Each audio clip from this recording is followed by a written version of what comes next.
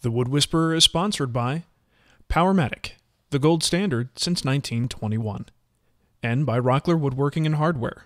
Create with confidence.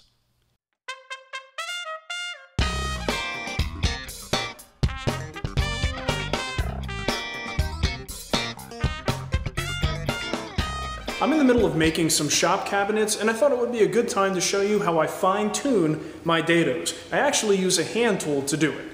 This tool right here is a router plane, and it's called that because essentially you can see how the blade sticks out from the bottom. You have this nice flat platform, and you can use it to do a lot of the things that we use a powered router for.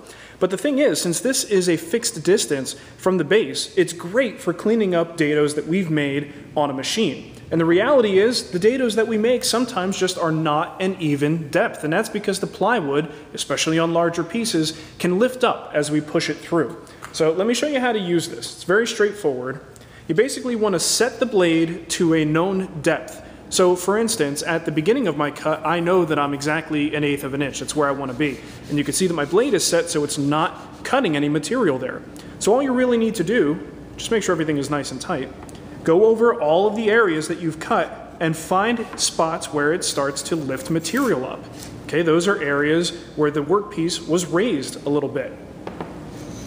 And right here, I can even see just the material changes. I've got a little bit of an MDF layer here that needs to go away.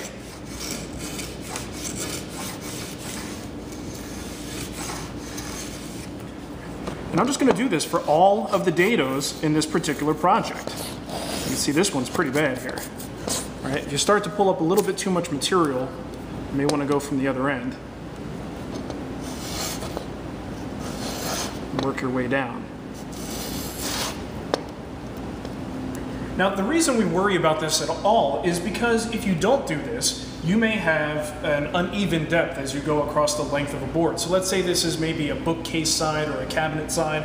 Once you put this other piece in here and you clamp everything together, you may wind up on the outside of your case with a bow as soon as you put clamping pressure on there because it's not an even depth. So honestly, to avoid frustration and to make sure your projects come out nice and clean, it's probably not a bad idea to invest in a router plane. It's a great tool. It's probably, next to my block plane, one of my most used hand tools in the shop. So I highly recommend you get one.